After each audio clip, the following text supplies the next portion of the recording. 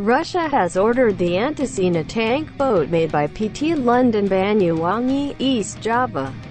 This was conveyed by Indonesian Ambassador to Russia Wahid Supriyadi.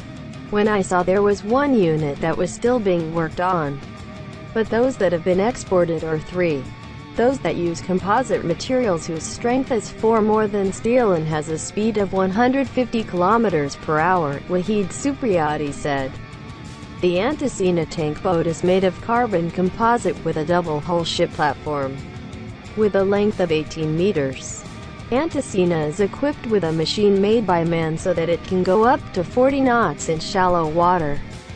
Another technology planted is the remote control weapon system, RCWS, with a caliber of 7.62 mm with advanced nadir and navigation systems. PT Lundin also has experience exporting their artificial products to Russia. In 2018, they also exported 7 of their ships to Russia, the carbotech rigged inflatable boat. The ship was claimed to be the fastest ship in Indonesia and even Asia with a length of 12 meters. 2 other carbotech ship models produced by PT Lundin has also been used for military operations in Sweden and Russia. We received many orders for ships to the military, such as from Bangladesh, Hong Kong, Malaysia, Brunei, Singapore, explained Lundin at the time.